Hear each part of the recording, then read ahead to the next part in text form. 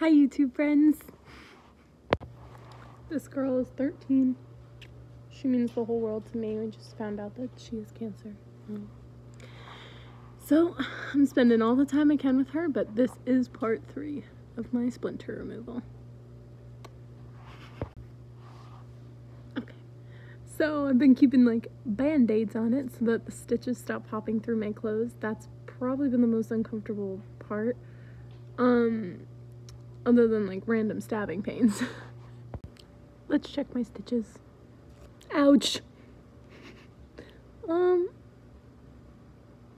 okay. They're like healed over, if you could tell.